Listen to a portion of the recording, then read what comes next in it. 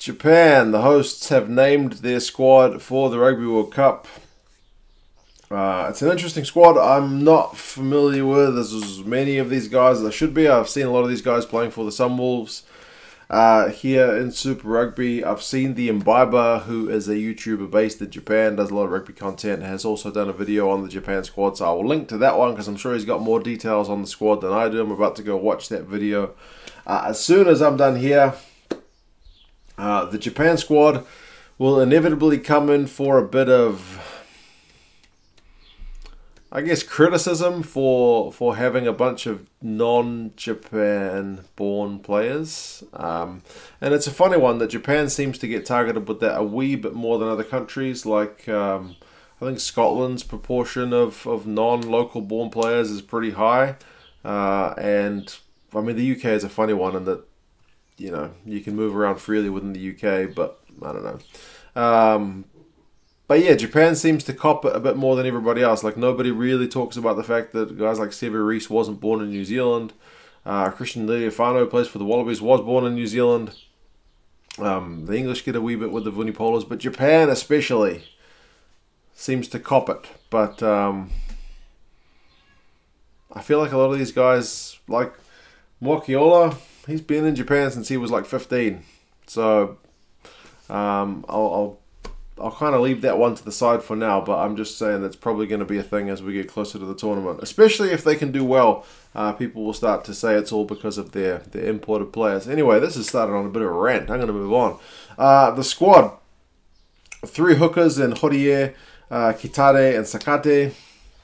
Horie is the main guy who I've seen playing because he's played a fair bit of Super Rugby, so he's a pretty solid player. Back when I used to play fantasy, he would always be on my bench because he was always a reliable guy, played a fair few minutes and got through some tackles and whatnot. So yeah, I expect to see a fair bit of him.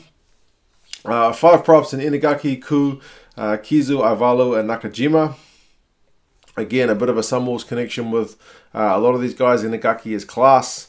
Jiwon Ku, I think he's Korean born, but again, he's another one who people won't probably talk about him very much being not Japanese because he still looks, I mean, he's Korean, so he looks close enough that people probably won't bat an eyelid, but someone like Mokiola, they probably will. Anyway, locks, got Thompson, who is older than me. I think he's 34. I actually wrote that down somewhere. Bear with me a second. Yeah, Thompson is 38, which makes him older than me, one of the few players at the Rugby World Cup who is older than me. I guess you can call him a veteran. Van der Vault, Hilu, and more. I guess the main thing that concerns me a wee bit about the Japanese in the second row is the lack of proper... Whoa, someone just fell down. That was a marker. A lack of proper tall timber. I looked up the heights of these guys. Luke Thompson 6'5" or 195 centimeters. Hilu and Moore are 194 and 195, and Van der Valt's more like a loose forward lock at 187. So it's a pity they don't have some taller guys in the second row. Like, you like to have at least one guy who clearly cracks 2 meters, but yeah, that's not going to happen. So they'll have to be inventive with their line-out plays anyway. But I mean, then again, like, I mean, you look at Ireland, they use O'Mahony in the line-out a lot. Kieran Reid jumps line-out a lot for New Zealand, so it's not all about just the tall timber, but it would be nice to have that option. Loose forwards, Tui, Tokunaga, Leach is the captain, Labaskakni, Jimeno, and Mafi. It's a pretty good looking back row. It's probably one of their strongest areas, you'd have to say. I mean, Tokunaga is a workhorse. Leach, he's been injured, so it's hard to say. A couple of years ago, he was definitely one of the top guys in the world, but I'm not sure if he's still quite there now. Labaskakni has always been a tackling machine, even back when he played for the Cheetahs. Mafi is a ball-running madman. It's good that he's still made the team, even though he's got some legal stuff kind of pending. He's still been cleared to play, so yeah, I look forward to seeing him with ball in hand. 3 scrum halves in Shigeno, Tanaka, and Nagare. Nagare seemed to get the nod a wee bit more for the Sunwolves anyway in Super Rugby. Tanaka is the veteran, but he may see limited minutes. I guess we'll see which way Jamie Joseph goes. Tamura will probably, I assume, from what I've seen him play, be the number 110. But Matsuda is an option there as well. Lafaele, Nakamura, and Tupou. I think Yamanaka can play a bit of midfield as well, but again, I'm kind of stretching my Japan knowledge here. Lafaele is a good player, so I would expect to see him starting, but again, I will defer to those who know a wee bit more about Japan rugby.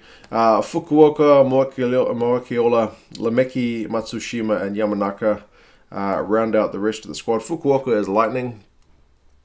He's very agile and just an amazing player to watch with ball in hand. He's a fairly handy defender as well. Moakiola has been playing for the Chiefs, hence the Chiefs jersey here. Very good player as well. I think he lit the world up kind of at, like, was it under 20s? But he's been very good as well. Lemeki is also very good ball in hand, dangerous.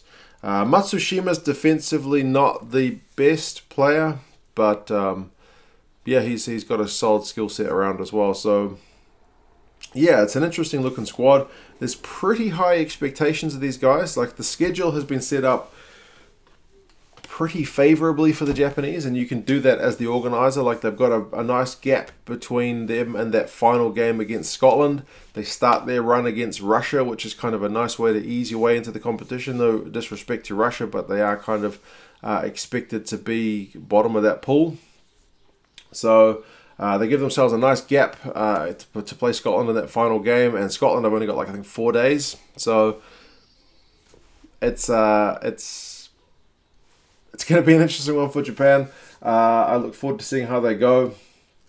They've never made it out of the pool at Rugby World Cup before, so hosting it, this is their time to perhaps get it done. They've done well in the Pacific Nations Cup, so like I said, the expectations are, they're not. I don't think the expectations are that they will make it out of the pool, but there's a hope that they'll at least be competitive to try and make it out of the pool. So they were unlucky at the last Rugby World Cup in that they managed to get 3 wins and a loss, which is usually good enough for second, but there were 3 teams in that pool that all had 3 wins and a loss. So I think it was South Africa, Scotland, and Japan. So Japan didn't go through based on bonus points. So yeah, pretty unlucky for them. So they've been close in the past. So I guess at home, we'll have to wait and see. You guys let me know your thoughts. Any insights on the Japan squad, greatly appreciated. I'm going to go check out the Imbiber's video. I will put it in the description because I'm sure he will have more to say, being based in Japan. But yeah, you guys let me know your thoughts. I'll talk to you guys soon. See you later.